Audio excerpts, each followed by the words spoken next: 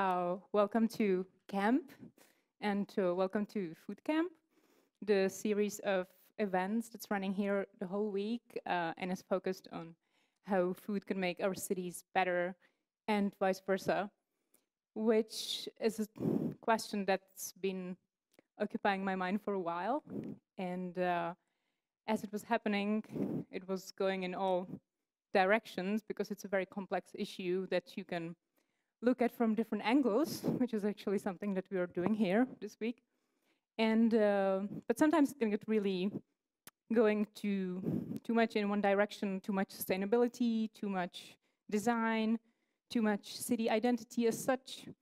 And it made me realize that what this event surely needs is an anchor, a good start, somebody who can talk about the basis, like why food matters to cities and to our lives. And I was wondering, is there such a person that can like take all these complex issues that I'm having around my head and give it to people in like a smart and easy to digest way? And then I was lucky to stumble upon a TED talk that actually was doing exactly that. And employing powerful examples and inspirational talk, and also British humor that I appreciate a lot. And it's a person that's been doing that since 2009, elaborating on the idea up to a point of a second book that we're going to hear about tonight as well. And we're very lucky that not only such person exists, but she's here with us this very evening. Ladies and gentlemen, this is Carolyn Steel. Thank you very much. Well, many thanks to Lucia for that lovely introduction, although I have actually been doing this for 20 years, since 2000, in fact. But otherwise, that was very kind. Thank you. It's a great pleasure to be here at camp. And yes, I mean, indeed, the question of how you feed a city is one of those questions that when you ask it for the first time, you wonder why this wasn't a question that was always being asked in your childhood and in your education, especially for me as an architect. For example, I remember as an architecture student going and seeing this amazing image in Siena. I don't know how many of you know it. Do you? Anyone know this image? None of you know this image? Or are you just being very, very polite and shy? Okay.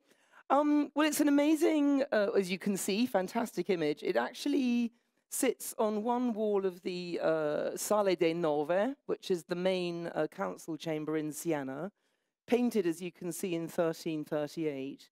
And as you can also see, it's called The Allegory of the Effects of Good Government, painted by Ambrogio Lorenzetti. And I remember, as an architecture student, kind of wandering past this thing and kind of looking at it and thinking, that's a lovely image of the city, how gorgeous. And I kind of probably looked at it for about 10 minutes and then wandered off somewhere else. And it is now completely amazing to me that what I didn't notice at the time is that this is all about food. How could I have missed that? Because we do miss food, because food is so obvious, it's so present in our worlds and in our lives and in our bodies, that we just don't see it. I often say it's too big to see. So now that I've got my weird food-shaped spectacles on, I look at this image, what do I see? Well, I see, to begin with, a very weird organization, you could say, because the image is split by this big red wall. And it's a very unusual conceit to have a big split in the middle of a painting. But actually, when you look closer, you realize this is not actually a division.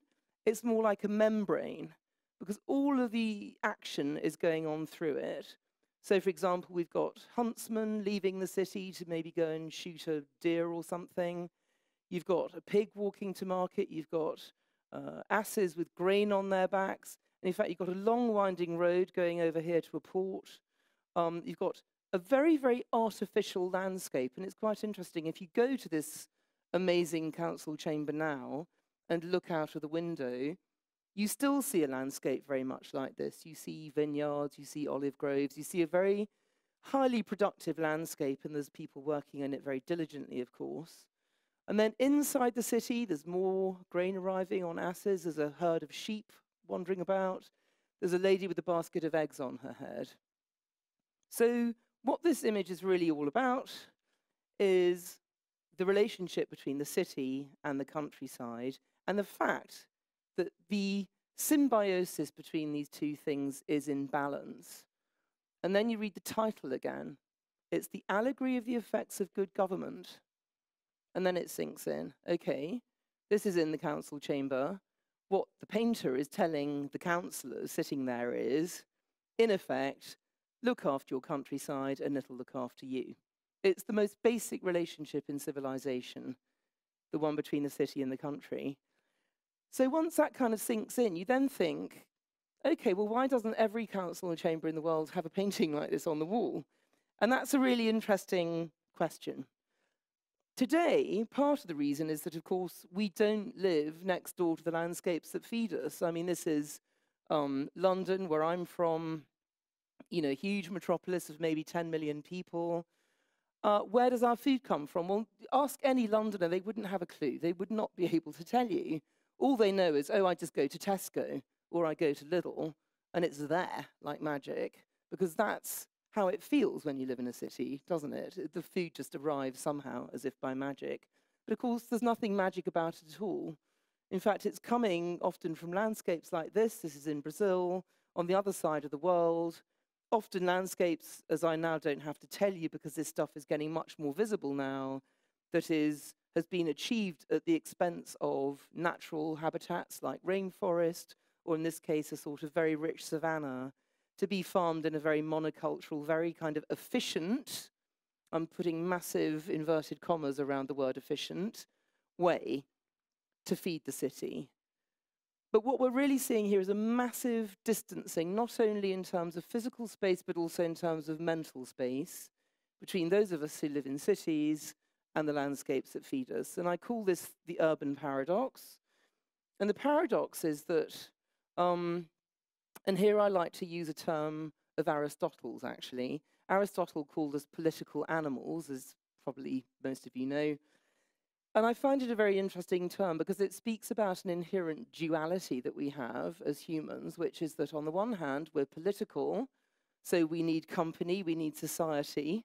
But on the other hand, we're animals, so we also need nature. So how do you create a habitat for a political animal? What does it actually look like?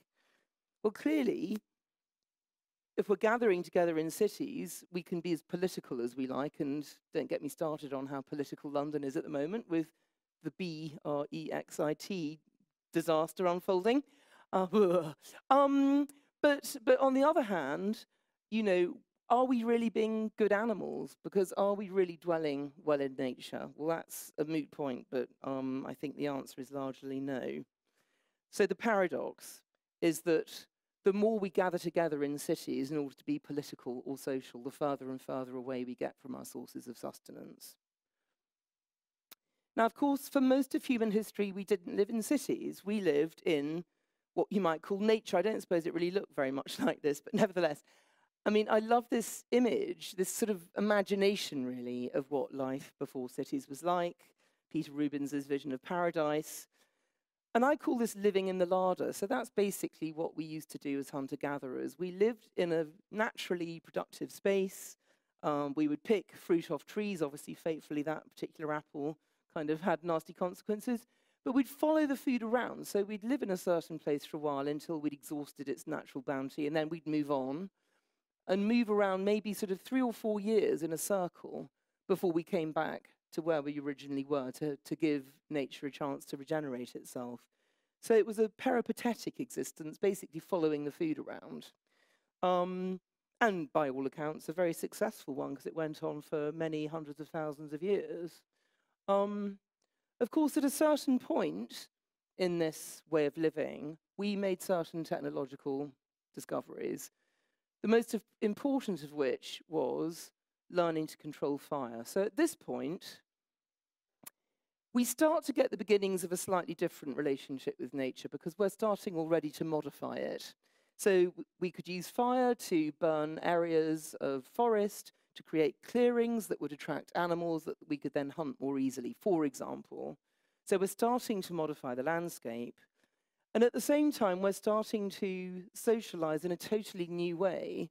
And I mean, I don't have time tonight to go into the utterly fascinating, but very lengthy and complicated story of how we evolved through fire. But the essence of it is that what fire allowed us to do is to live on the ground rather than in trees, because we could ward off animals using the fire as a defensive weapon.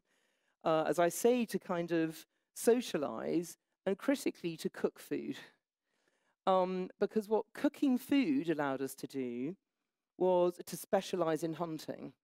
So before we had fire, we were opportunistic hunters. We could only afford to try for a small animal once in a while, because if we failed to kill the animal, we would then starve. But with cooking, what could happen is certain people could stay home in camp, otherwise known as women, and others could go off and hunt, knowing that even if they didn't manage to kill the animal, they would come back at night and have a cooked meal. They could refill on calories quickly, because cooked food is much easier to digest than uncooked food, and then they could hunt again the next day. So fire led to a revolution in our diet. We ate lots more meat. Meat is extremely good for your brain, because it's a very high quality food in many ways. And our brains got bigger and we got smarter. And then we got better at sharing the food and dividing it up. And in fact, I mean, you could just talk endlessly about what we did around fires. We invented economy. You could say, you hunt, I cook, is the oldest social contract in existence. We invented politics. We invented a sort of a way of sharing. We're the only hunting animals that systematically share out what we've acquired with a sense of fairness, with a sense of kind of abstract fairness. So I often say the shared meal is the oldest and the most finely tuned economy we've ever invented. And of course, the last thing to say about this is that it's technology. So we evolved through technology and with technology. And of course, the next major step in this evolution was agriculture itself. Now, again, another enormously long history, but just briefly to say that if you think about what I've described so far, I've described a kind of peripatetic, a traveling existence. The fire actually made it possible to stay in one place for longer, so that was the beginnings of making home in one particular place. But the really profound change came with farming. And it comes, interestingly, at the end of the last major global climate crisis, known as the end of the Ice Age. So in this area of the Fertile Crescent, so-called, I mean so-called obviously because it's crescent-shaped and fertile, it used to be very densely forested, and people lived there as hunter-gatherers. And that, in fact, is the real-life Garden of Eden. So that was the actual spot that was being mythologized in the creation myths and so on. Then the forest started to recede northwards as the earth warmed up, and it became much sparser countryside, savanna, but with the ancient antecedents of modern grains that we now eat. So emmer, for example, was the old form of wheat. People were starting to survive more because the temperatures were going up, and there was a food crisis, basically. And they started experimenting with a previously very sort of peripheral food, i.e. grain, and really saving the seeds and planting them in the ground and looking after them, basically, which people had never done before. So people had eaten grain before, but they kind of did it more or less on an ad hoc basis. Now it became very systematic. And if you think about feeding yourself that way, it's totally different, because you're investing work in the ground. So you can't just wander off. Once you've planted a seed and saved it and watered it and protected it, you have to live there. So people began camping by the fields. And slowly we get static human developments developing, like this lot up the eastern Mediterranean coast from about 8,000 BC. And they get more and more elaborate. Chatto Windus is actually very complex interestingly complex city. It's not quite a city, but a sort of semi-urban appearing development. But the really critical ones were down here. These were the first farming settlements that are complex enough to be considered proper cities. And crucially, what they have, interestingly, is zoning. So, you know, you have a kind of administrative district and a residential district and so on. And this is what architects, archaeologists generally reckon means they deserve to be called cities. This is ancient Mesopotamia, Mesopotes, so between two rivers, the Tigris and the Euphrates, which brought lots of amazing minerals and nutrition down from the Anatolian hills into these floodplains, which were very dangerous, and they flooded a lot. But basically, it was made the land extremely fertile. So really, what I just want to get across with this slide is the fact that agriculture and urbanity co-evolved, and you can't have agriculture. Well, you can have agriculture without cities, but you can't have cities without agriculture, because grain is the only food we've ever discovered capable of feeding large human populations. So it's the food of cities, basically. And there's many reasons for that as well. Here's one of those cities, Ur. So this is roughly 2000 BC. And you can see immediately several things about this. It's on a river, we already knew that. Surrounded by farmland, and actually this is just, I've just taken an aerial shot of the site as it currently is, by the way, so nothing much has changed in about 4,000 years. There's a very compact, dense city, so that's an example of the excavated residential area. There's almost no open space at all. But what you can see is that the city is dominated by this large temple complex. That's the famous ziggurat of Ur, and that's where the gods lived. And this is the administrative complex that not only dealt with the spiritual life of the city, but also critically the harvest. It administered the harvest, the most important event of the year. So the temple organized when the grain was going to be brought in. It was taken to the temple, it was offered to the gods, stored in this large granary, the municipal granary, baked in the temple kitchens, and then redistributed to the people during the course of the year. And writing was invented, and money was invented, and lots of things were invented to deal with this very complex new way of feeding people. But, you know, if we were going to say, in modern terminology, you know, how did the earliest cities in the world feed themselves, we would say they were city-states. So this is basically a compact urban core surrounded by productive farmland, and with very elaborate earthworks. These were the first ever municipal earthworks that were built to contain the flood water and use it to irrigate the land and drain the land and so on. All on slave labor, by the way, I should also mention, so I'm afraid slavery comes with this kind of way of living. But fed internally by what we would now probably call a large, centralized, spiritualized food distribution hub, which was the temple. And almost all ancient cities followed this model because it makes a lot of sense and it worked. But famously, there was one city that didn't.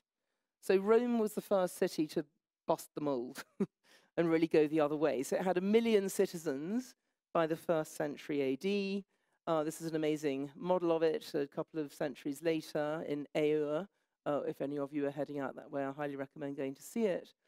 But clearly, this is not a city that's feeding itself just from a few fields kind of outside the window. So how do you think it was feeding itself? I didn't tell you they're going to be quizzes, did I? I'm very patient. Yes? Yeah. I'll take the word empire. You've won. Brilliant. Exactly. Empire. So Rome had an empire. And so it got its food in from what we would now call food miles, i.e., you know, thousands, hundreds, and even thousands of miles away. I mean, we think of food miles as a modern term. It's really what I was just talking about when I was talking about all our food coming in from Brazil, but it's actually not a modern phenomenon.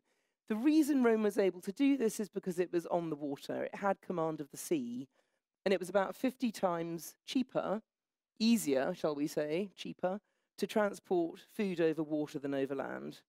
So if you imagine enough grain to make enough bread to feed 1 million people every day, that's a lot of grain. Grain is very heavy and bulky in relation to its value. Imagine all of that being grown around Rome and coming in on kind of ox carts and stuff. It's just never going to happen. So in fact, instead, Rome sequentially defeated Sardinia, Sicily, Carthage, and then Egypt. And these are very rich grain-producing regions. And it would basically export farmers and a military backup to these areas and then extract food in the form of taxes. And Egypt was by far the most productive of all. And in fact, Augustus, who defeated Egypt famously, Tacitus said that he won over the people with bread because he secured this most amazing, reliable source of bread. And the grain port at Alexandria became the major hub. It's like the modern-day Rotterdam, really, I guess. And the grain ships coming in here were like the super tankers of those days. And it's fascinating, in fact, if you look at the way Rome fed itself, because many of the issues that we face now already happened in Rome, 3,000 years ago. I mean, one of the well, 2.5. One of the things that we first notice is that the extent of this, what we would now call a food shed. So a food shed is a name just basically for the hinterland that's actually being, modified to grow food and then have the food extracted. So at its height, Rome was importing not just grain, but also oil, wine, pork, a fermented fish sauce called liquamen that Romans were obsessed with, a bit like modern Vietnamese nam pla, even fresh oysters from Britain at a certain point.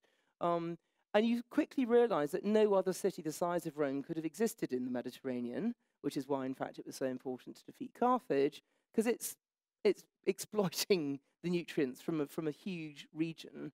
And of course, the inevitable happened because they were extracting, but they weren't really replenishing the soils, and the soils gradually got more and more unfertile and salinated and eventually failed. And I think it is fair to say that in the end, Rome basically ate itself to death, in essence. Its empire got too big, and it had to keep expanding to find further lands, and then its internal structures couldn't cope anymore. And again, it's fascinating study because we've been here before. The first person who really analyzed the way the productive hinterland of a city would develop was a German called Johann von Thunen. In 1826, he wrote a book called The Isolated State. And the isolated state's a fictional place. It's basically a featureless, flat, fertile terrain with a city plonked in the middle, represented by that pink blob. And he said, how would the productive hinterland of the city naturally develop under these conditions? And he said, well, obviously in the city fringes, you would have market gardening. You'd grow fruit and vegetables. Why? Well, we've identified two key constraints on the feeding of cities. The first is producing the food. And as we've already established, grain is the most important. The second is transport. How do you actually physically get it into the city in an edible state? Now, fruit and vegetables, they're not an essential food. They were always a luxury. And B, they're very difficult to transport because they get squishy and they go off really easily. So both of those conditions meant that fruit and vegetables could be grown close to the city because it's a luxury food, so the farmers can afford the high land rents they have to pay. They can make very good use of so-called night soil, which is human and animal manure, which is very carefully stored and dumped on the land to make it more fertile. And last but not least, they can basically get the fruit in an edible state because it's very close to the city. So fruit and veg in the fringes, then about a 20 to 30 kilometer radius of grain production. And basically, as I say, grain is a very important food in the ancient world, but ironically, it's very low in value to its bulk. So it's big and heavy. And this means that beyond a certain point, it's uneconomic, literally, to bring it into the city.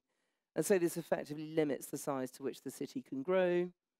And then on the outer band, you have livestock production, because, of course, the animals can walk into market, so they can actually be grown hundreds of miles away and then provide their own transport.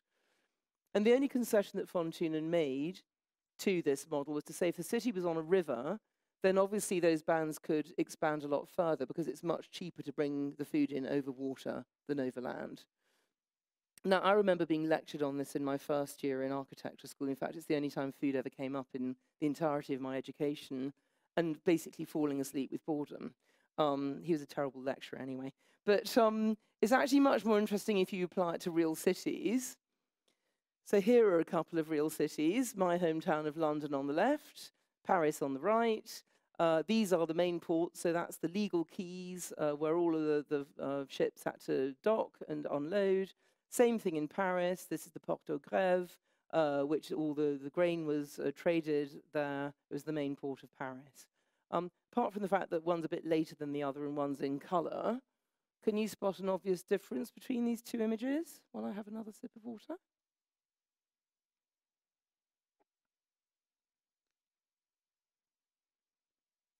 I'm very patient. There are prizes.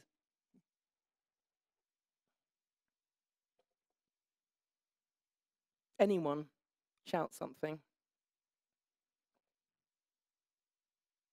so shy.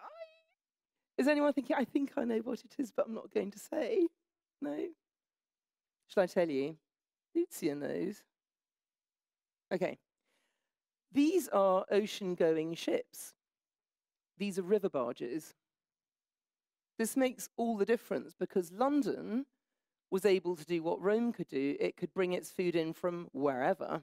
In fact, by the 9th century, it was already bringing in most of its grain from the Baltic. Paris could not, because Paris was effectively landlocked, because the Seine is about 170 kilometers to the coast from Paris, and it's a very slow, sluggish river. So it always struggled to feed itself, which is why the French king had to take responsibility for feeding the people. And when the harvest failed, which basically it did regularly, he was blamed. And then in the 1780s, an Icelandic volcano went off, and there were failed harvests for a decade, and Paris starved, and the king was blamed. And I think we know where that all ended up. Not good for the king.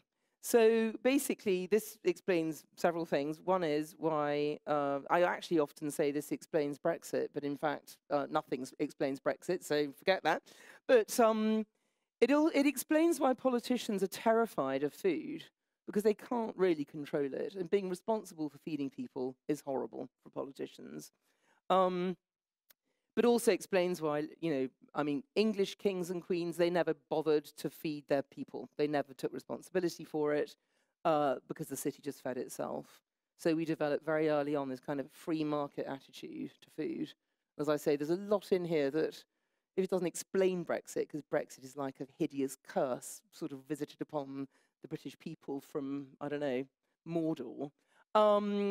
Nevertheless, because I'm really pro it, there is something in there about the way British people see themselves as kind of, natural international traders, and the French are much more about, well, let's just stay here and control everything. It's quite interesting. Anyway, here is London. So it's happily feeding itself. It's doing all the things von Thünen said it should be doing. It's surrounded by market gardens, as all pre-industrial cities were. The grain is mostly coming in by river. It's trying to get up into the center of town. Cheapside was the main market. Cornhill is where it was traded. Bread Street shows you that it's being already traded on its way up from the two main ports of Queenhithe and Billingsgate as it's traveling up into the city. Fish is obviously also coming in by river. Billingsgate, some of you may know, remained on this site as London's main fish market until the 1980s. I mean, incredibly late when you think about it. Fish Street, again, tells you what was happening. Friday Street is where you went to buy fish on a Friday because the eating of meat was forbidden, which it was for many days of the year. And of course, meat is not doing that. Meat is walking in, so cows and sheep from as far off as Scotland waddle, waddle, waddle, they're coming all the way in. They're fattened in the city suburbs because basically they lost about up to half of their body weight having walked that far. And then they come to Smithfield, which is a smooth field outside the city, which remains London's meat market today. And another thing to say about food is that when the foodways and the markets are established, they very rarely move, because if you think about it, food has to keep flowing all the time. You can't say, ooh, let's do it a bit differently. Let's have the grain coming in from here tomorrow, because you've got to eat all the time. So there's always great inertia when foodways are established. Okay, so that's my hometown, and you can see how food is shaping the city. I've had a little look at your gaff here, and, well, I mean, you know, some of the things are very, very obvious. It's on a river. This is where one wants to build a city. You can see lots of rafts coming up here. So it will have been like Paris. It will have not been able to just, you know, do vast amounts of international trade, but it was, of course, a great trading centre, but it's happening at a sort of a much more sedate scale, shall we say, on rafts. I'm imagining that there will have been a grain market somewhere on the coast, a bit like in Paris. And then in the city itself, I mean, clearly it's not very accurately rendered, but there will have been a lot of grain grown locally, and also fruit and vegetables for the city. And the nearest I've got to doing an analysis, I don't think I'd even dignify it with the name analysis, but with Lucia's help, I found a few streets that have got foodie names. So we have Kozi up here. Forgive my pronunciation, it's probably totally illegible. Mazna, meat. Ribna, fish, although we've decided that actually that was a late addition, so we don't actually think that probably was the fish market. That's a bit of a mystery. The Old Town Square, of course, the main market in the centre, will have traded in food as well as other commodities. Pastry, so saletna along here. Eggs, we have rytirska down here, and vegetables, so we have havelska down here. So kind of a main market area here, kind of animals up here. There was, in fact, a meat house, so slaughterhouse, but also storehouse on Masna. And, you know, if you look at this rather magnificent sort of axonometric of the city centre, you can see in these streets like this, the sort of stalls. They never really show as many stalls as there probably were. Because, again, as I say, food has this weird invisibility thing, so people just assume it's there, so they don't bother to represent it. But we know there will have been eggs sold here, there will have been vegetables sold. It's coming in from the countryside, and it's being traded. And off here is Meat Street, so animals will have been walking through the city as well. So you just have this sense of the city being full of food, basically, and people inhabiting the same spaces as the food, and it's overseen by the town hall, you know, so basically they can make sure it's all sort of happening, you know, as it should, and it's visible, is the point. This is a great image of Smithfield Market in London when it was still a livestock market in the early 19th century, and there would be up to 10,000 animals in that space at any one time, so you can imagine that living in a city like this, it would have been very difficult not to know where your food came from, because it was kind of mooing and bleating outside your window. So there's a great kind of awareness, in a sense, of what food was and where it came from up to this point. And I call it necessary chaos, because it was definitely chaotic. Because once you have animals walking into the middle of the city, they obviously have to be killed in the city. There's a great description, in fact, in Oliver Twist, Charles Dickens, of Oliver walking through Smithfield and just the kind of greasy carcasses and the stamping and the noise and the mud and the mooing and the bleating and the buying. It's absolutely brilliant evocation of, as I say, chaos, essentially. Now, all of that changed with the invention of these things, and it really is one of those cliched things kind of overnight. Because up to the point I've been talking about, cities have been constrained by geography. They've been constrained in where they could build, how big they could grow, what shape they could be, and so on. They had to stay, apart from very few exceptions like Rome, they had to stay kind of small and perfectly formed. Now, for the first time, it's possible to transport food long distances very rapidly. And as you can see from the first commercial railway ever built, which is the Liverpool to Manchester in the UK, farm animals are actually on the trucks. So it's all changing here. So three things really transform at this point. The first thing is that cities, as I say, I call it goodbye geography, they're emancipated. Now they can grow anywhere, any size, any place effectively.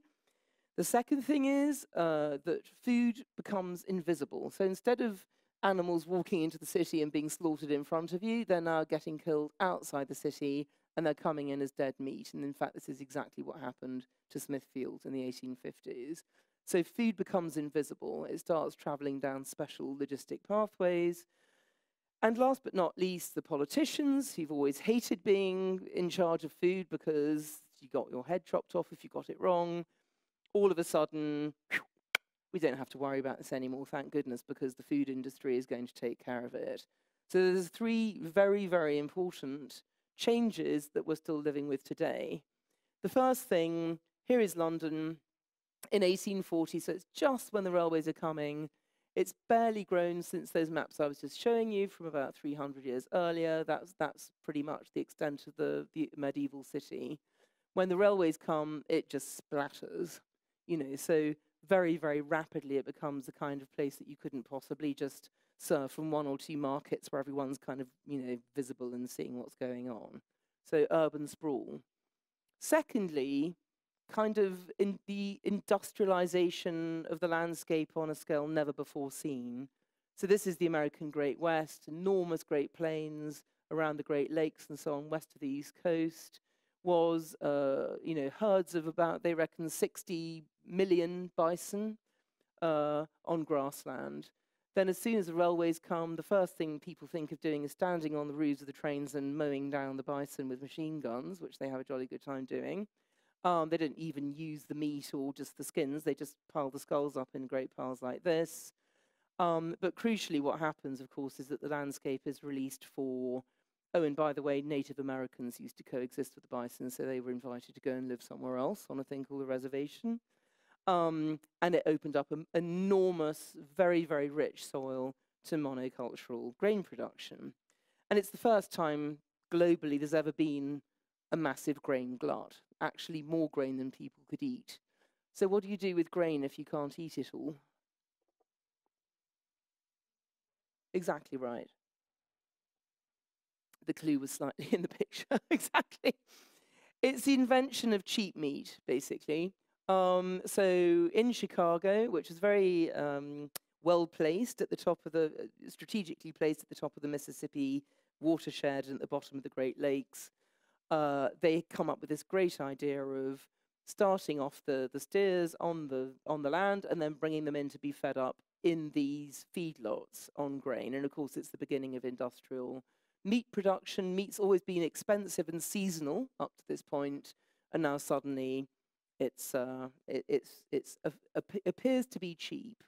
And of course, there are many consequences of this, not least the fact that actually this brilliant idea of replacing grassland with monocultural grain production turned out to be a really bad idea, because actually the bison were not only eating the grass, they were keeping it stable, they were nibbling it down, so they were sort of keeping it healthy. They were stamping the soil with their hooves, which kept it nicely compacted, and they were pooing on the land to keep it fertile. So it's a natural ecosystem that had been there for, nobody knows, but I mean a very, very long time. When that's replaced with monocultural production and with ploughing, then the soil very rapidly lost its moisture content, lost its humus, lost its living organisms that kept everything stable. And then horrifically in the 1930s, after a series of very dry years, there was the famous Dust Bowl, and basically all the topsoil just blew off of several states, and there was massive devastation, effectively, ecological and human. And it's really the beginning of a debate that still rages today, which I unhelpfully polarized like this, but effectively, on the one hand, you have this idea of efficient food production being monocultural. Justus Liebig was the German chemist who first came up with the idea that plants had certain nutrients that were very key: nitrogen, potassium, and phosphorus, NPK, which is the classic triad that goes into artificial chemical fertilizers. And the fertilizers also relied on this Haber-Bosch system. Who here has heard of the Haber-Bosch system? Yeah, no, and that's very normal. I mean, I must have asked, I don't know, 30, 40 audiences that question, and I think about 3 people in all those audiences have known. However, 2 out of 5 of us roughly wouldn't be here without this, because it's the industrial way of artificially fixing atmospheric nitrogen. So most of the Earth's nitrogen is in the air, where plants can't get at it. And the only natural way of fixing it is certain plants, like legumes, have little nodules on their roots that allow them to turn it into a solid, like ammonia, that the plants can then take up. This replicates lightning strikes, which is the other way that atmospheric nitrogen is fixed. And it's fascinating because basically it's the total basis of industrial food production. And as I say, it's reckoned by a leading expert on this that about 40% of the global population depend on now on this system. But the problem, as Albert Howard, who is really the father of the organic movement, realized, is that what it doesn't do is pay attention to the most important thing in the food system, which is the soil. And again, in another sort of 2 or 3 hour lecture, we could go into this in some detail, but suffice it to say that what he discovered is that plants, they have mycorrhizal connections with the soil, which is basically via soil fungi, there's a whole transaction going on in here that's absolutely critical to the plant's nutrition and health. And it relies on complexity, and it relies on living organisms in the soil, which, needless to say, get totally killed off when you just chuck chemicals on it, because very often, once you've chucked a bit of fertilizer on, you chuck a bit of pesticide on too. Now, meanwhile, sort of back in the city, as it were, of course, cars come along. And actually, the war had a big impact on leaning people towards the industrial rather than the organic model, because a lot of food had to be produced very rapidly. And not only that, but all the munitions factories that were making chemicals to produce bombs that were then converted to make fertilizers instead. And governments actually persuaded farmers to go over to the industrial model because they wanted to keep the factories in production if there was another war. So we have a post-war scenario. We have cars replacing trains as the main shapers of cities, the creation of these kind of post-war dream type, scapes. All of this, of course, is on prime farmland, because the other irony when you get suburban development is that basically the old city will have been deliberately put somewhere fertile, because that's where you put cities so you can feed them. And then when they expand like this, it's over the best farmland. And of course, you don't walk in a landscape like this, you drive a car. This is the first ever shopping center ever built in Minnesota by an Austrian architect called Victor Gruen, who worked out that Americans didn't like driving, didn't like walking, he discovered, they liked driving. But if they drove to a box inside which there was what he called eternal springtime, which is basically means it kind of had air conditioning, they would walk 10 times further than they would in an ordinary town square. So basically malls start to replace city centres.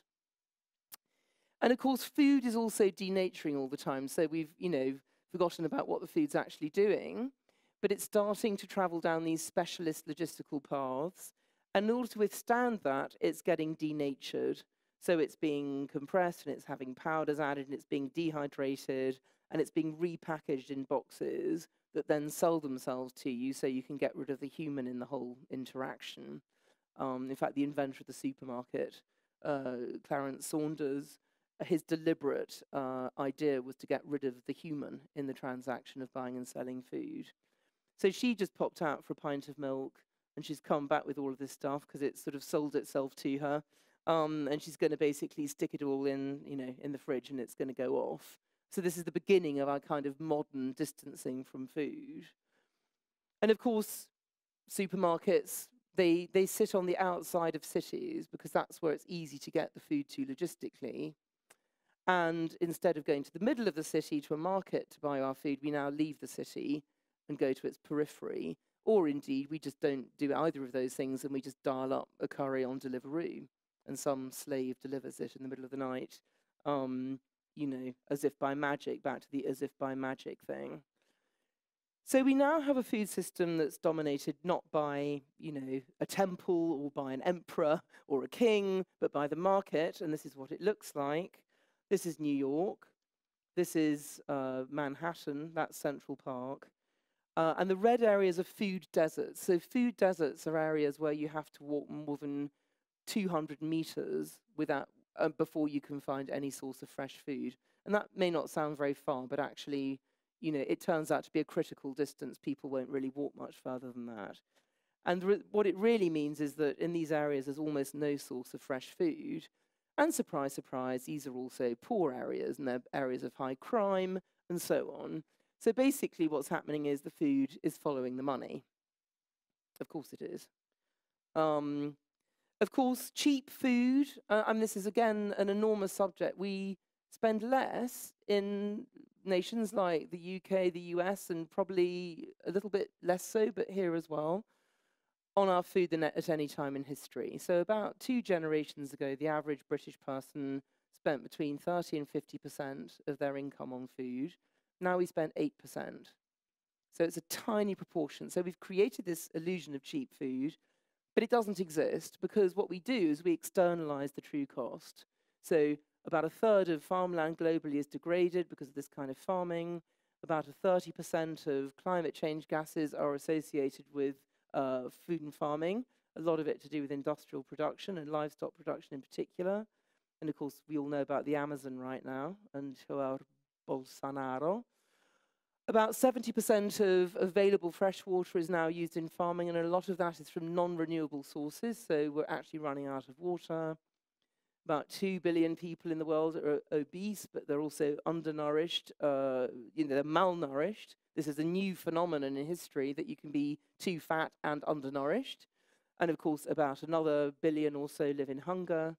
This is eutrophication, so that's basically excess runoff of fertilizer from farmland, which is creating algae blooms in the water, and then that starves the lake of oxygen and the fish will die. About 50% of lakes globally are affected by this. We're wasting up to 50% of our food. In the US, it actually is 50%. We're feeding about 1/3 of the grain harvest to animals, which if we ate it directly would feed 10 times as many of us. And there's all sorts, I'm sure, as you know, again, just recently it's become much more in the news about the methane issue with livestock and so on. We're spending about 10 calories of energy for every calorie of food we consume, and we're on the brink of a 6th mass extinction. So we're seeing drastic drops in numbers of insects and birds in basically farmed landscapes, which is quite a lot of the world. Probably an area the size of South America now is farmed by humans. And the world is turning into a hamburger, basically. Why is this? It's another long story, but in essence, it's because this industrial food model, which was evolved in the United States, is based on what I call lowest common denominator tastes. So again, I'll try to make this short, because I'm probably going on too long, aren't I? How much longer have I got? Tends to happen. Just carry on. I'm sort of halfway, but I can speed up. I'll speed up. Okay. But in essence, a brilliant book called Paradox of Plenty by Harvey Levenstein, describing how the food culture in America evolved. Everybody arrived from different parts of the world. They found all their different cuisines a bit disgusting. But they discovered that the only flavors that didn't disgust anyone was salt, sugar, and fat. So they took out the garlic and the paprika and the, whatever else they might have otherwise had and just stuck salt, sugar, and fat in there. So you have this kind of diet that no one can resist. And in fact, our brains can't resist it because apparently you don't get salt, sugar, and fat together in the wild, ever. And they're 3 things that our bodies are programmed to want. So if we're presented with it, we just kind of go into overdrive and we just can't stop eating. And of course, there's huge embedded power and money in it, etc., etc., etc. Okay, so we're going to hell in a handcart. It's all going horribly wrong. What are we going to do about it? Now, the first piece of comfort that I have for you is that this is not a new question. In fact, from the very beginning of building cities, people have been worrying about it. So Plato and Aristotle both said that the city should remain small because otherwise it would get too big in order to feed itself. And in fact, it's an idea that was copied by Thomas More in his Utopia of 1516. He was a kind of, his utopia was a kind of critique of London and the fact that it was too greedy and too big and so on. And he imagined this sort of fantasy island consisting of semi-independent city-states on a kind of network. And everyone there was kind of food mad. Everybody farmed, people grew their own vegetables, they had vegetable competitions, etc. So it's a very kind of foodie vision. And Ebenezer Howard's Garden Cities model, I don't know if any of you have heard of this model or know it. Some of you, yep. Is Thomas More with railways, basically. So essentially, it's the idea that you keep cities down to a maximum population of 32,000. You have dedicated farmers, and basically they kind of feed themselves, but there's also a network of railways, which means that you have enough density of population that you can have a decent symphony orchestra, because that was his kind of test of whether there's enough kind of civilization going on to make life worth living. So it's an attempt, if you like, to solve what I call the urban paradox, to allow political animals to have 1 foot in the city and 1 foot in the countryside. That's what it's trying to do. He even got to build one, amazingly, although the fundamental idea, which was that the farmland would be owned by the city so that when land rents went up, the farmers could stay on the land. None of that actually happened.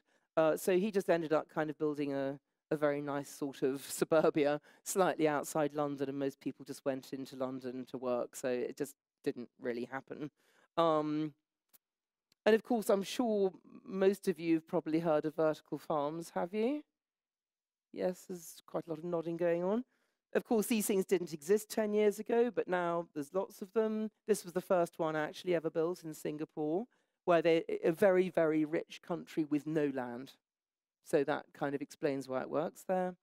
Aero farms in New York, these farms in Berlin in little sort of growy spaces in supermarkets. And this is our very own growing underground in London, which is in disused underground tunnels underneath Clapham in London. So they're happening, they exist. But the trouble is, if you're going to try and feed a city like London out of vertical farms, you quite quickly rub up against the urban paradox again. So I reckon that you would need 2,000 buildings, 100 meters by 100 meters and 30 stories high. And I don't know where those are going to go. And that's even if we stop eating animals and stop wasting food, and if we didn't do those things, well, you know, it just doubles. So there's a problem of scale, and this is the urban paradox. You can't feed a city from within itself, because otherwise it's not a city, it's something else. It's a kind of farm you're living in, just a very big one. Okay, so vertical farms, in a way, are the same as, you know, the garden city and so on. They're utopian ideas which make a lot of sense on one level, but are not the silver bullet, as it were, because essentially they're a good idea, but they don't exist. So utopia is a double derivation word. It can either mean a good place or no place. And I remember finding this really depressing when I was researching utopia, because basically utopia is our best tradition of thinking in a multidisciplinary way about how we should live, and it can't exist, which is just, you don't want to think that like that. But it occurred to me that utopians go on a lot about food, but they just don't kind of put food here. You know, it's just in the thinking. So I thought, well, what would happen if we did put it center stage? Because we live in a world shaped by food. You know, our bodies, our habits, our politics, our economics, our cities, our landscapes, our homes, our rhythms in the day are all shaped by food. We live in Sitopia, from the Greek sitos for food and topos for place. But we live in a bad Sitopia because we don't value food.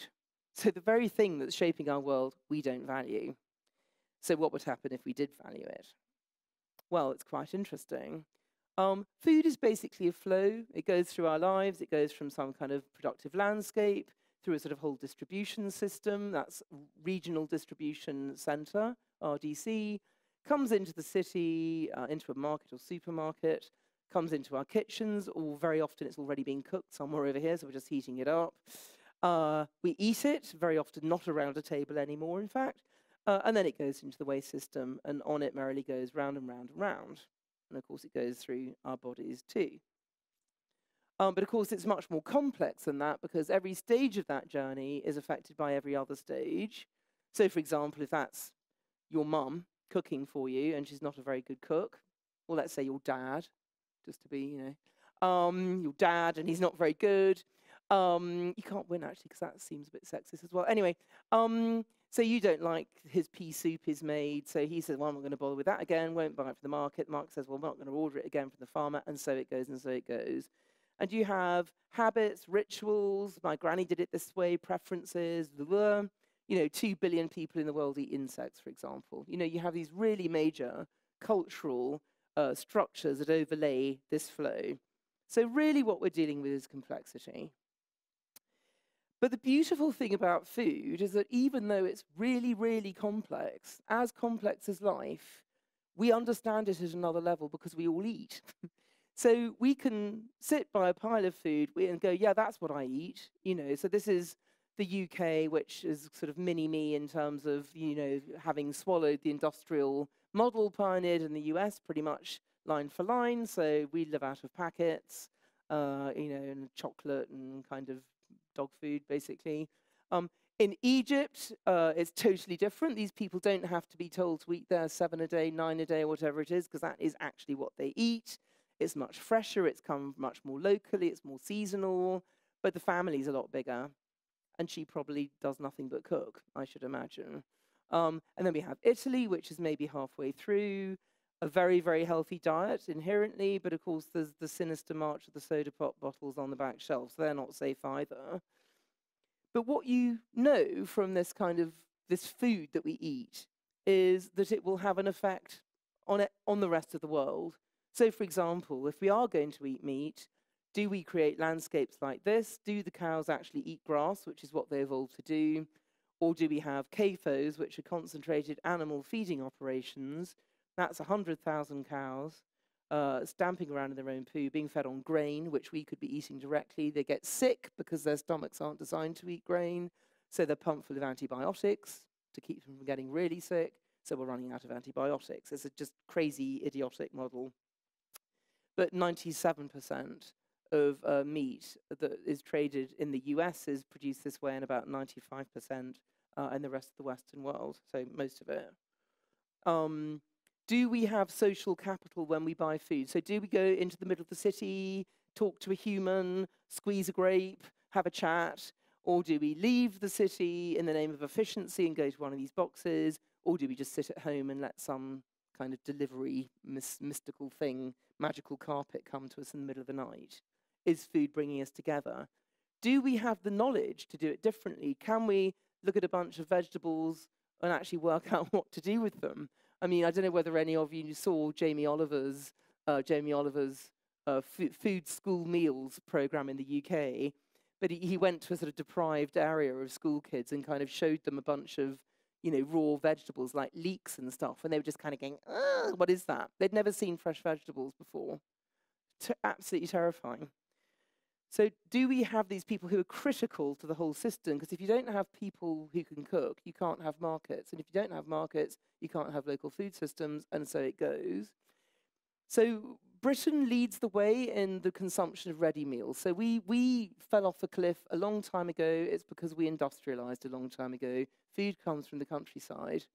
We moved our peasants off the countryside, roughly 250 years ago. So we lost the plot early. So we love this stuff. So that's him. He's pushing a button, 600 pounds of pasta going into a huge vat. So, I mean, and look how happy it's making him. So that's basically how a lot of us eat in the UK. Do we get around a table and chat anymore? This is a dying phenomenon in the United States where all of this culture is coming from. So only 43% of American families regularly eat around a table anymore. And look how happy they all are. Look how happy the dog is. But, you know, do we value food? And by the way, I mean, there's so many studies. If you go back to that picture of the Hadza around the fire, this is how we civilized. This is how we learned to communicate, to share, to listen, and it's fundamental to us. So when I tell you that 90% of meals in America are now eaten in a car, does that sort of just stir a little bit of fear and wonder and horror in you? I really hope it does, because it's kind of weird. I mean, it really makes you question where we're going in society. What's so important that we can't eat, can't afford to make time to eat anymore? And of course, because we don't value food, we waste it. So this is during the Second World War in the UK, every street had a pig bin at the end. You start your waste into it, got fed to pigs, closing the loop. Now, that beautiful cornucopia of fruit and veggies out of a supermarket dumpster, because basically once it's got to its sell-by, nobody will touch it, even though it's perfectly edible. So the question really, I've taken a long while to get here, but the question is, which of these, shall we say, solutions to feeding ourselves actually feed into what you might call a good life? You know, and there are a set of choices in a sense. You know, do we value the landscape, the animals that we may or may not choose to eat? Do we value social interaction, which food has always been at the core of? Conversation, sharing, and so on. I know this has taken before the days of the iPhone. I do realize that. Or are we kind of going down this road, which, by the way, is the road we are going down? It's all about valuing food. So it's quite ironic that the greatest instances that we have of times and places when people have really valued food have been when, surprise, surprise, there isn't enough. So we have London in the Second World War. This is people actually digging up Kensington Palace and growing veggies on it. We have Havana after the fall of the Soviet Union. An amazing organic urban farming renaissance took place. We have Detroit after the motor cars left. People immediately started growing and sharing food because they had to, because all the major supermarket chains in the United States left the city because food follows money, doesn't follow people in the industrial food model. And it's not just about, you know, valuing nature or valuing, you know, the society. It's actually about doing stuff. I mean, as I'm sure you know, we're facing a kind of an era when more and more of our jobs are going to be done by robots. What are we going to do all day? And the answer is that food is a very obvious area where if we value it, then there's a lot of joy to be had in working in food. So that's what British cheese looked like in the 1970s. It was yellow and came in kind of breeze block-sized lumps and didn't really taste of anything, and I remember this very, very well. Now we have more than 650 artisanal cheeses in the UK. And this is because in a tiny section of society, people have decided they're prepared to pay more for food again. Now, of course, the argument then is, well, yeah, but not everyone can afford to pay for food, so if food gets more expensive, what about the poor people? My argument is we have to turn this logic on its head. It's not that because we have poor people, we have to have horrible food that's destroying the planet. We actually need to say, we need a society in which everyone can live well. And if there's people who can't afford to live well, then we need new economics. It's the other way up. We have to address the thing that happened when the political leaders sort of wiped their collective brows and gave the food industry free rein. This is what the food industry now looks like. This is from a study done by Jan Willem Grievink, actually quite a long time ago now, but it was of 6 European countries in which he worked out there were 3 million farmers, 160 million consumers, and just 110 supermarket buyers negotiating that relationship. So this is called a monopoly, essentially. And it looks a bit like this, like that's the red squiggly lines is me. But if you understand, as I have come to understand, that food systems and society match each other, they map onto each other directly, then if we want to live in a democracy, we can't have a food system that looks like this, because it's just deeply undemocratic. How do you democratize a food system? Well, you can begin by joining the roots to the branches. And in fact, that is precisely what the food movement does. So Carlo Petrini, the co-founder of Slow Food, some of you have heard of him, he comes up with this idea, he calls it co-producing. And co-producing means not just sort of lying supine on your sofa with your phone kind of going, ooh, shall I have Indian or Chinese tonight? Boom. And then having a kind of slave on a magic carpet coming along. But actually meeting the farmers halfway. This is a community-supported agriculture farm, the biggest one in the US. And what happens is people in Chicago pay him in advance to grow their food for the year. And then, so they take the risk off him. And then they go and help him on the farm if they want. The kids come and they kind of get to experience the whole country thing. This is a food co-op in Brooklyn set up in the 1970s by a couple of hippies who didn't like the way the food system was going. There's now 40,000 members. They basically do 4 hours work a month in what looks like a supermarket. But all of the food comes from regional farmers with whom they have long-term fair agreements. Obviously, you know, organic box schemes, I'm sure you have them also in Prague, directly buying from the farmer. And this kind of a village in Yorkshire where they just got into major guerrilla gardening, and it's now become a kind of tourist attraction. I know that's not necessarily always a good thing, but anyway, just the citizens started growing their own food. So it's the idea of actively getting engaged in feeding yourself. And of course, this can scale up too. So it's about making space in the city for food again, because it's disappeared. So we can grow food in the city. And it's very, very important, by the way, that we do this. So I must make the distinction between saying that vertical farming can never feed all of the city and saying that it's very important we do have food growing in the city, because it re-engages us with what food is and where it comes from. So this is the first and still largest in the US soil-based rooftop farm. Ben Flanner, very cheery guy, very happy, in Brooklyn, and he serves local markets and restaurants. Embedding food in city governance. So the Toronto Food Policy Council was set up about 25 years ago, the first one in the West, where all the city's decisions are fed through it. So food is embedded in their thinking. Farmers markets, obviously making space for that's obvious. Infrastructure may be less obvious. If you're going to grow artisanal meat as part of a mixed farming system, and that's something we can talk about because it's complicated but interesting, you need local abattoirs. And this is a really big deal. Food hubs like this one in Canterbury, which combines a farmer's market with sort of produce from the local region that's on sale and so on all through the year. And the idea of patchwork farming, so even though you can't feed the whole city from within itself, just the idea that you do occupy spaces like this wherever you can, and it's part of a bigger picture. I often say that the ideal habitat for a political animal, as I've said, is 1 foot in the city and 1 in the countryside. And there's many, many ways we can do this, and it can be done at any scale. So it could be a regional planning design, or it could be me having herbs on my window outside my kitchen. Because everywhere you're maximizing the urban-rural interface, you have that ideal connection that we all need. So these are just various models of people doing it. Patrick Geddes, really the father of regional planning, talked about preserving ribbons of countryside so that the city would evolve in a sort of star shape. So you have a very, very long interface between the city and the country. This is actually a permacultural idea, the idea that all the interesting stuff happens on the edge between 2 different zones. These are 2 English architects, Byrne and Viljoen. Well, actually neither of them are English, but they're based in London. Talking about post-fitting the city with productive landscape. They call it CPLs, continuous productive urban landscapes. And it's joining up spaces like car parks and verges and so on to create a long ribbon that actually goes out into the countryside. So it creates really the same effect as the Geddes model.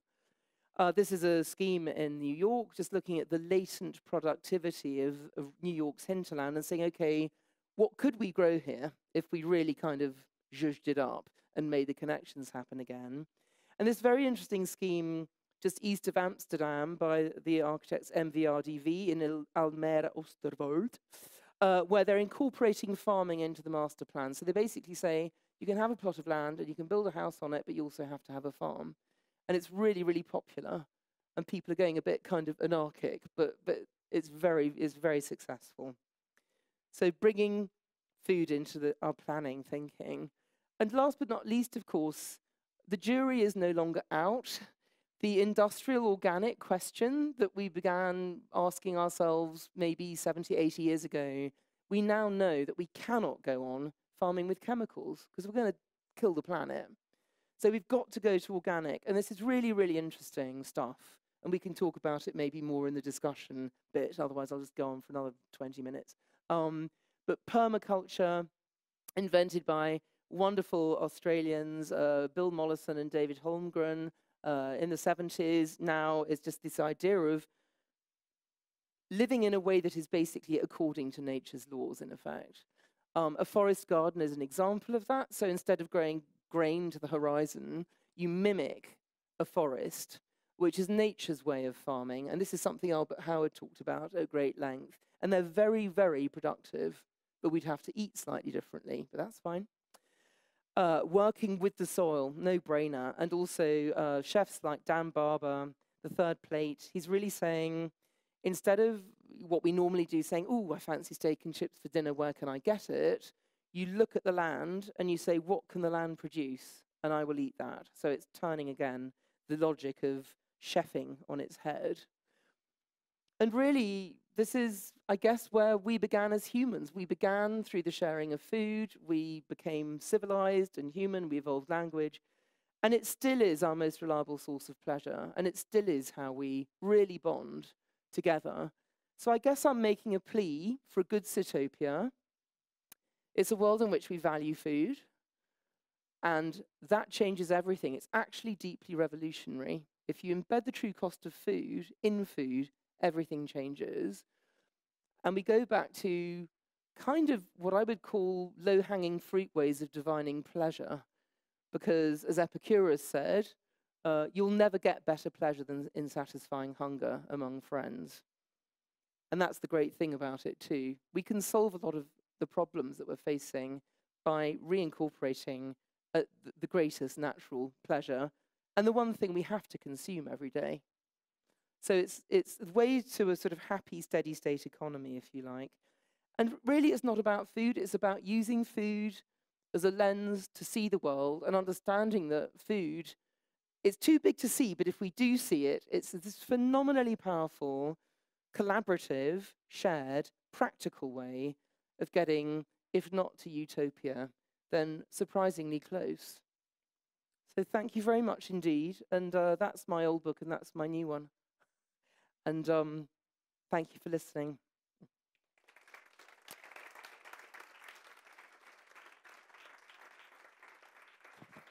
Thank you. Thank you, Carolyn, for the very depressive at times, but inspirational, I think, talk in the end. And so are there any questions? If there's something that you would like to address more in detail or... Ooh.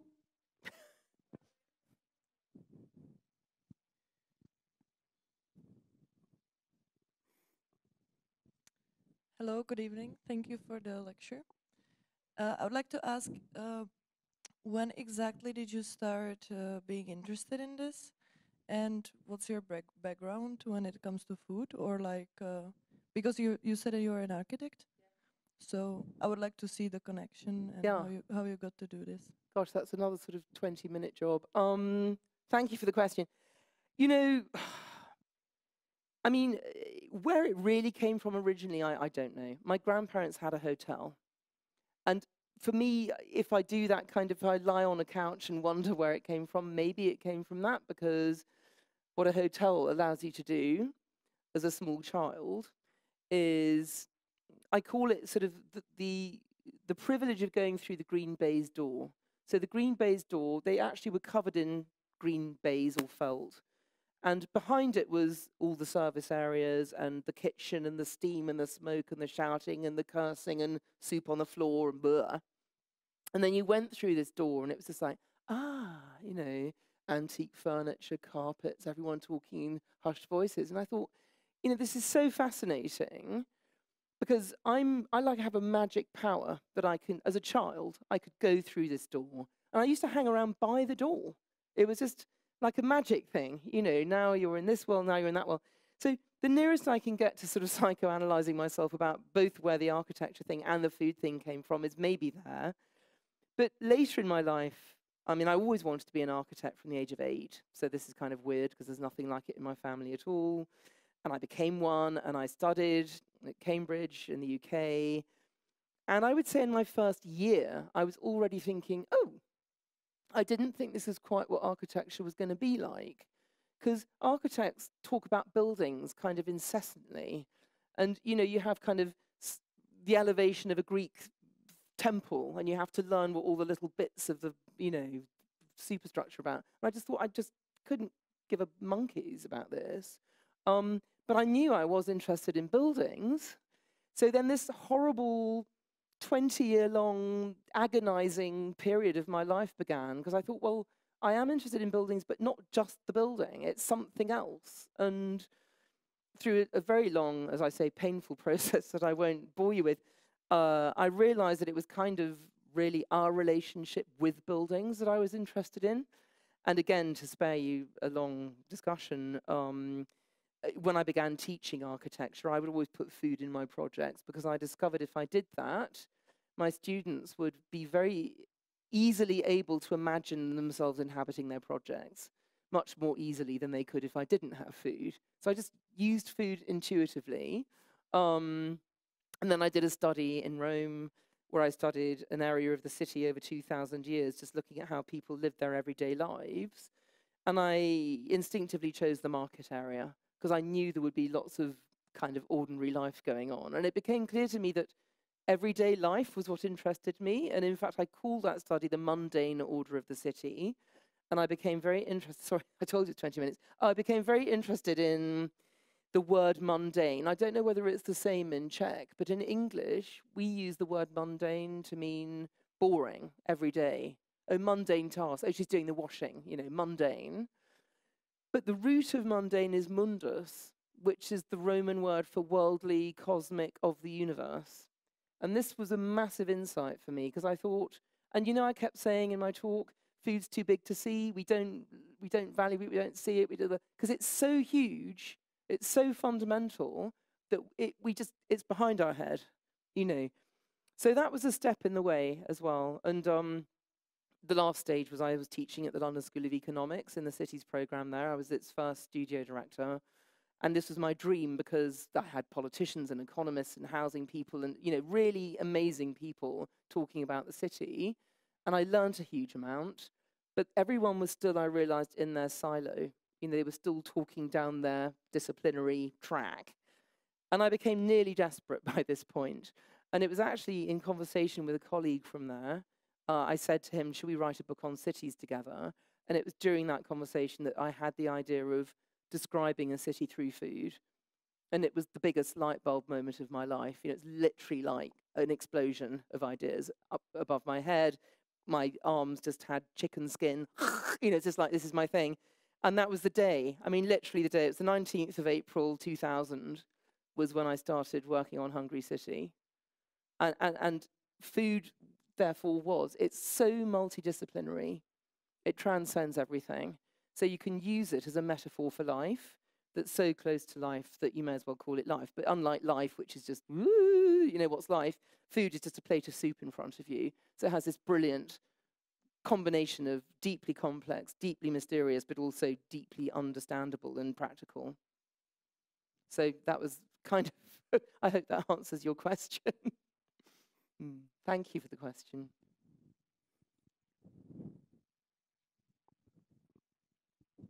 Thank you for a brilliant lecture. I'd be interested in your opinion about... Hi. Right. I'd be interested in your opinion about the negative externalities. Do you think if we start paying for them, that it could help to fix the food system? Yeah, I think we have to do that. Here's the problem. Politicians, as I was explaining, hate having anything to do with food. A, it's very difficult to control. B, they don't want to admit that they don't control it, because in fact they don't. And I mean, there's an amazing book about the feeding of Paris in the pre-revolutionary era called Provisioning Paris by Stephen Kaplan, which I highly recommend. It's longer than The Lord of the Rings, but it's absolutely super interesting. And it explains how impossible it was to control the food system. And this was the problem. The king was expected to just be, you know, be able to magic bread out of thin air, and he couldn't.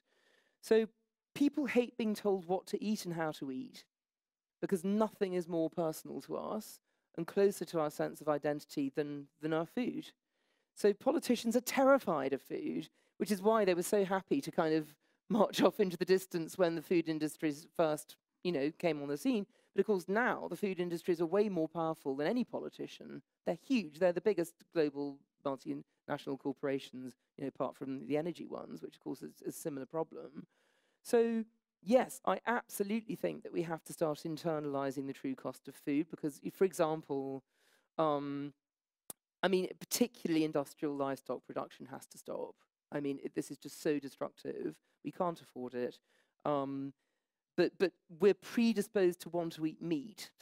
And so there's all of these complicated issues about, okay, I mean, as I'm sure you know, I didn't talk about it particularly tonight, but, you know, Silicon Valley is getting heavily into fake meat. And there's two kinds. There's the plant-based meat, you know, that looks like meat.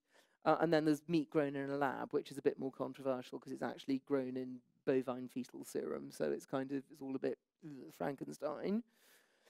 But of course, that doesn't get you over the whole corporate ownership of the thing.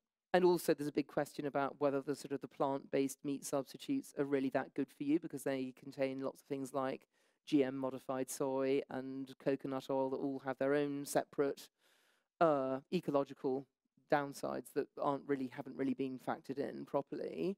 So it's super, super complicated. And we really need to do it. And I was thinking to myself actually yesterday, what would I, as a consumer, really, really love to exist? And what I would love to exist would be some place you could go, like a website, where every food that's available is kind of, you know, analyzed according to its ecological destructiveness and so on and so on. And probably there's something like a traffic light system, you know, like the government in the UK has, red, yellow, and green for really bad for you, not too bad for you, and fine. And of course, we all eat the red stuff. But like that for basically ethical and ecological footprint. And of course, we've got very small, you know, initiatives like fair trade, which I guess you have here as well, where people have tried to sort of undercut the kind of the market logic of big food by basically saying we're going to pay farmers the right amount for the food, but they're really struggling because they're not the mainstream. So I think we as a society, just as we have to wake up to climate change, we also have to wake up to cheap food not existing, you know, and that is something that we need political leadership to get there. Of course, it can come from the people, and it already is in little pockets. But yes, we absolutely need governments to stop sort of bankrolling destructive behavior. Now, I mean, of course, now we have, as I mentioned earlier, you know, Jair Bolsonaro in Brazil. Basically, he's given the green light to logging and deforestation for cattle ranching in the Amazon, which is a total disaster. It's an international disaster. And I think just as the UN and, you know, the kind of, I mean, we're currently having the sort of the, you know, climate change meeting in Madrid, we need a global forum on food, actually. And I think that would be a really important, necessary step to recognize that if we're going to, I mean, as a species, make it to the end of this century, frankly, we have to eat differently, but it has to be done globally. And there's many, many aspects of this that I've gone into in some extraordinary detail in my new book, working out how this might happen. But part of it is relocalizing and re-seasonalizing the way we eat. So basically going back to eating what the land around us can grow. Because we all evolved in places where the land can support us, or we wouldn't be here, you know. So it's not like there's one diet that fits all. And, you know, how much meat we eat, we need to eat a lot less.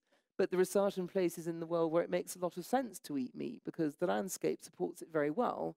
Like the UK, actually, we have amazing grass in the UK, which is why we've always been famous for beef, for example.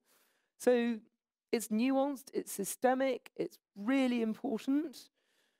And we have to kind of shame politicians into stopping pretending it's not their problem. And it's very interesting that it's only during wartime that we politicians have stepped up historically and told populations what they can eat. And I think we need to get there again. We need to behave as if we're in the crisis that we are in. Sorry, is that being terribly depressing again? I mean, but no, I mean, the short answer to your question is yes. Yes. Very much so. You had a question? Thank you. Good evening. Hello. Just a quick question. How do you see the industry change to feed 9 million people in a couple of years? So this is a really interesting question because the big ag lobby, if you like, they argue that the only way we can feed the world, horrible term, I just think it's ludicrous actually, but anyway, we know what we mean. It's ludicrous, by the way, because it's as if one group is feeding another group, and that's actually how it's formulated, is that we have to go down, intensify the kind of the technical, industrial, blah, blah, blah. Now, I think that is not only, for me, depressing, but also disastrous, because it implies many things. It implies that we move into cities, we're doing that already, but then we kind of pull up the drawbridge and we abandon nature in a sense, and we continue farming with chemicals, and we continue, as it were, farming against nature. It's a kind of bullying nature into submission model. And by the way, I'm not remotely anti-technology. There's amazing technologies around evolving that can help us farm with nature, but we have to farm with the soil for many reasons, because that's the only way you can farm without chemicals. And if you think about plant health and human health, they're the same thing.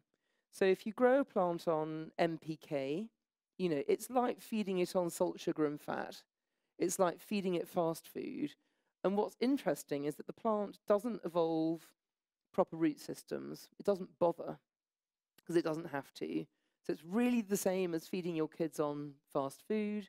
They grow, but they're kind of unhealthy. So we have to go down the organic road. And what's exciting to me is that the latest research, I mean, again, it's a total fallacy that farming industrially is more productive than farming organically or in other forms of system. It isn't. It depends what you measure. So, for example, you may have heard that there's only 50 harvests left on some areas of land that have been industrially produced because the soil is just dying. It's just losing its nutritional value. So if you're only measuring how many bushels of wheat I can grow on this kind of patch of land using chemicals, then yes, that's going to be higher than the organic equivalent. Not that much higher, interestingly.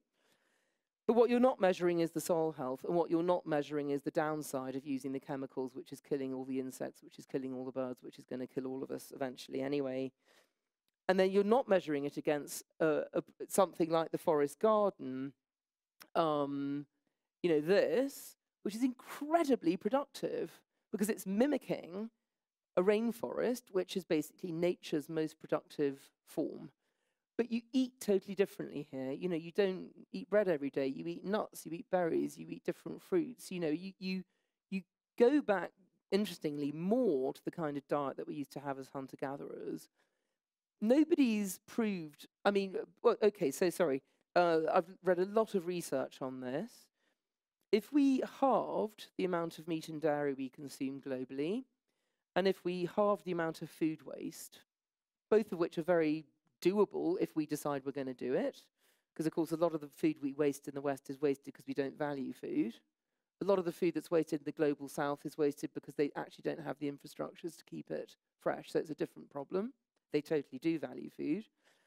Then we could feed the world 80% organically using no more farmland than we're using now.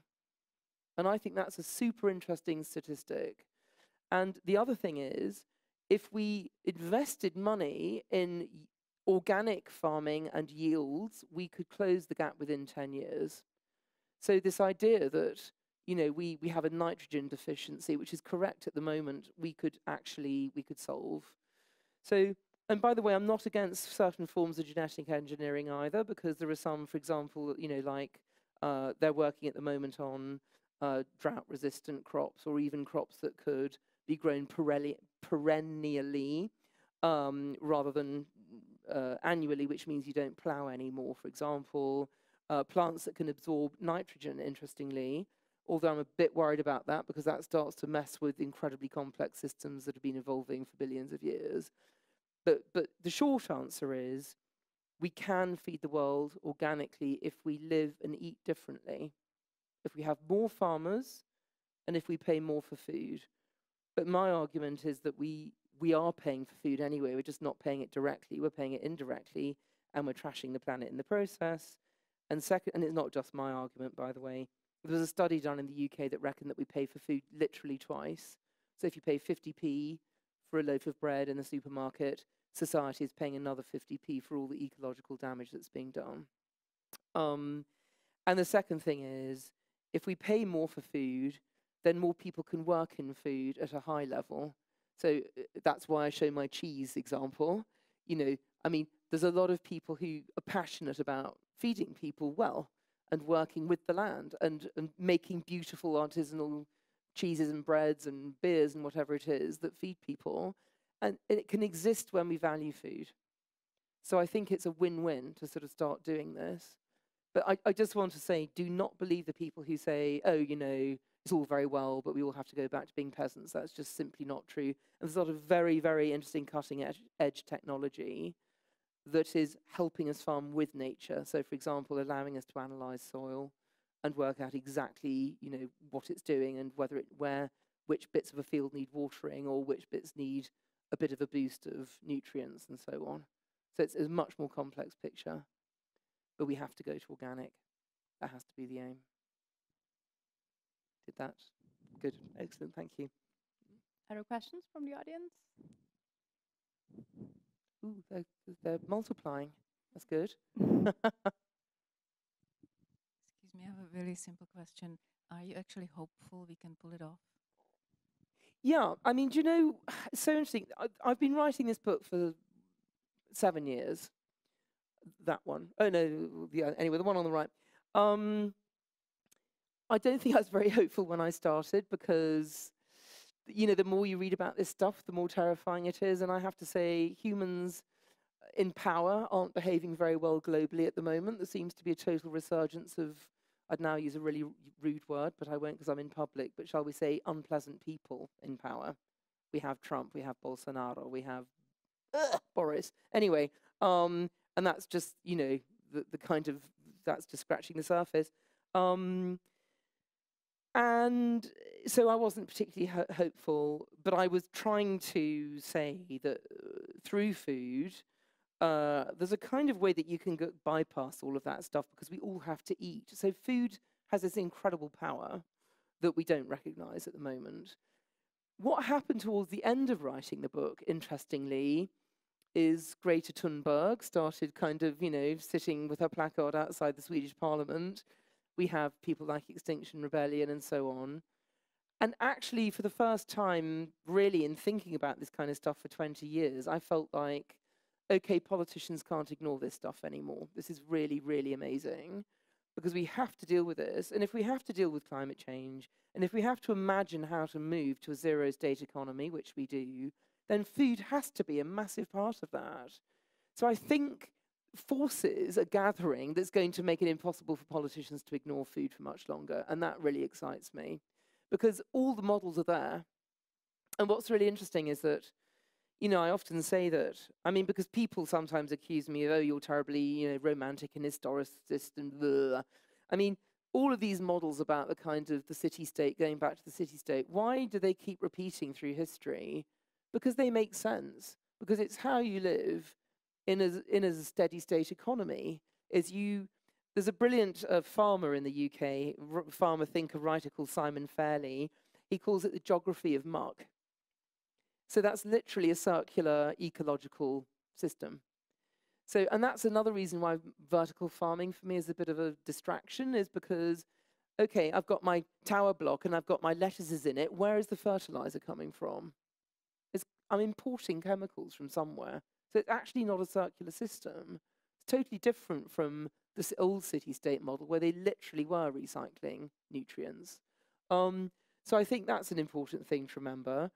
If we're going to relocalize, and I think we do need to relocalize, and I don't mean all going back to living in little peasant huts. I just mean, you know, not importing beans from Kenya when we could be growing them on our doorstep. That just makes no sense. Of course, we have to have, we still want to get coffee from Kenya, though, because I don't think anyone's going to give up coffee anytime soon. You know, so we have to unpick the kind of the weird logic of the way the food systems evolved, because of the way we did economics back then. Because all the way through, we've been assuming nature comes for free. And it's very interesting. If you read Adam Smith, you know, the father of capitalism, he explicitly says this. He says, all wealth comes from nature, but nature is free. You know, that's the way we've been thinking for, you know, nearly 300 years. Now we know, all wealth comes from nature, and not only is it not free, but it's kind of sacred. It's so vital and so precious that it's beyond cost almost. You know, it's the other way up. And I think it's becoming, I mean, you know, I've been working on this stuff for 20 years, as I said at the beginning. Literally, when I started lecturing on food in the architecture school in Cambridge, people kind of went to me, why are you lecturing on food in an architecture school? You know, what on earth would that have to do with architecture? And so that's really, really different 20 years ago to how it is now. So that gives me hope. And I also think that the beautiful thing about food is that it is about pleasure.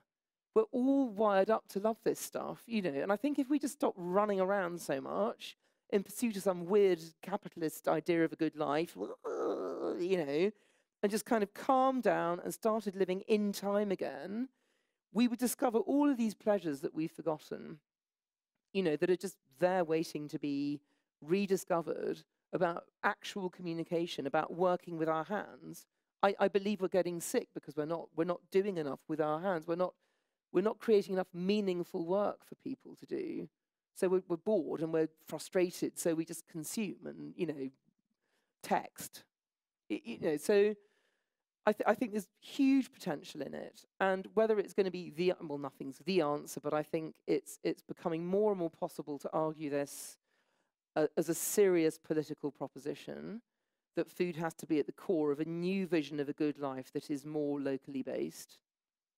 So yes, I am weirdly optimistic inside a sort of, shall we say, an outer shell of horror and pessimism. but I choose to allow the optimism to burst through, because I mean, if you give up, I mean, game over anyway. You have to keep hoping. So you say we shouldn't be afraid to read your book that's out in March next year? No. It's a very hopeful book. It's a very hopeful book. And it ends on a chapter called Time. It begins with a Google burger. So it begins with this weird thing of, oh, you know, we're all going to eat more meat. Oh, let's just grow it in a lab. And I'm kind of going, is this a good idea or not? And basically, what I end up saying is it's a better idea than industrial livestock production. But it's not a great idea apart from that. Can't we just eat less meat, please? I mean, you know, how hard is that? And then that gets into a whole philosophical questioning about our relationship with technology and anyway, lots of stuff. But the end chapter is called Time, and it comes back to this business of the mundane again, that living in time, so taking time for things like food and meals and sharing and preparing and cooking, it brings us back into cosmic time. And we need that to be happy. Seasonality, you know, and just dwelling in a space again. And space has a fourth dimension called time, you know, so it becomes quite, as I say, sort of like this thing is there that we can rediscover, that I believe I have rediscovered through food. I mean, food dominates my life, just because I just get such infinite pleasure out of everything to do with it, not just talking about it, as you can probably tell, especially if I stand sideways. But yeah, no, I think it's, I think we've been asleep as humans, and I think we've been pursuing this weird dream that promises a good life but doesn't deliver it, called, shall we say, advanced capitalism. And it's not without its benefits. And I'm, again, not saying we have to go back to, we need capitalism, but we need a much more heavily modified version of it. And I think food can be the core of that, rethinking the economy. Hopeful. I am hopeful. It sounds a lot like method for mindfulness, actually. No, like Yeah, being well, present and. That's really interesting. Sorry, totally. Epicurus, who again I normally would talk about more, or sometimes I talk about more. He's in the new book.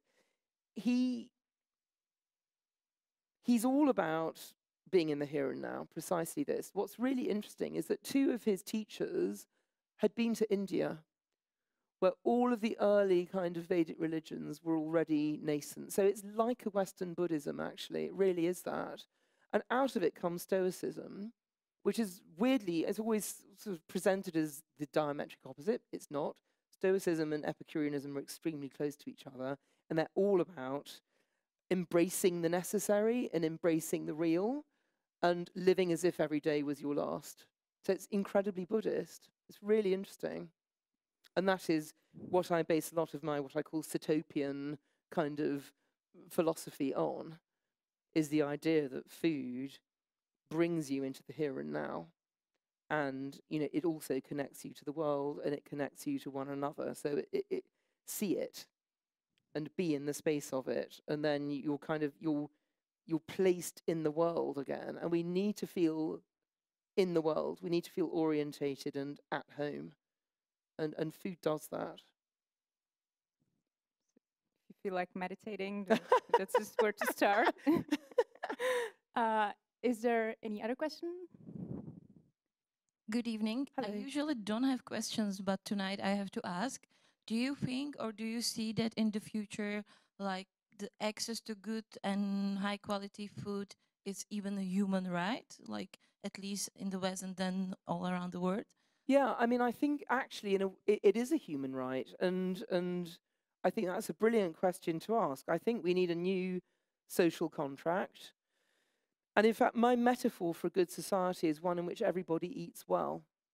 Because if you think about what eating well means, it means I'm eating food that is nutritious, that is tasty, that is ecologically and ethically produced. And that means, food is the biggest force shaping our world. And so eating well, if we all ate well, you can't eat well and have a bad life, actually, because if you're unhappy or if you're stressed or if you're threatened, you can't eat well. It also saves the money the government if the people massively, eat well, then massively. There is nothing like Massively. so many heart attacks and so. That's totally correct. So, for example, at the moment, the big thing, sorry to bring up Brexit yet again, but the NHS, which is our national, health system, this was a big part of the propaganda of the Brexiteers. Oh, let's not pay all that money to Europe. Let's put it in the NHS. Total lies, total bullshit. But the NHS is going to collapse because of type 2 diabetes, because we have an absolute epidemic of it in the UK, and they can't cope. So we have to change. And the trouble with the way we have all our political systems and all our economic systems, they're so short term. If you could do a kind of, and many people have done this, a kind of, cost-benefit analysis, whatever you want to call it, over the next 20 years, and they put huge investment in getting people eating well now, then the curve just, what it looks like this, it goes like that. So absolutely. But the trouble is politicians, they only care about being elected for the next 3 years, and then they start campaigning again. They're not long-term thinkers.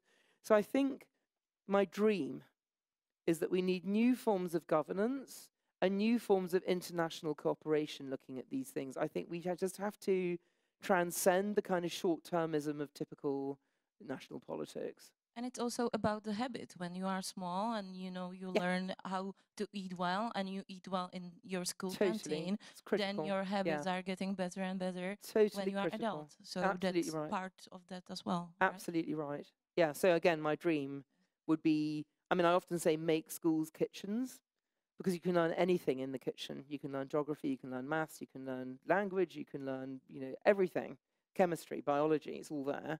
So just make schools kitchens, and with a garden, a kitchen with a garden. This is my ideal. This is my ideal habitat. But I think it's the ideal habitat of all humans, actually. And our weird sickness is that we think that's all old-fashioned or whatever, and it's much more kind of modern to not think about food, for example. So in other lectures, I often talk about Soylent, which is this kind of food substitute, if you heard of it, in the United States. You slug it down and you don't have to think about food. I mean, this just fascinates me. It's such a weird thing to sort of say, oh, let's just hack food so I can do something more important, when food is just such a deep, deep source of pleasure if you just chill a bit and let it be. So yes, totally agree with you. Thank you for that. I think there's one question in the back, and that's going to be the last.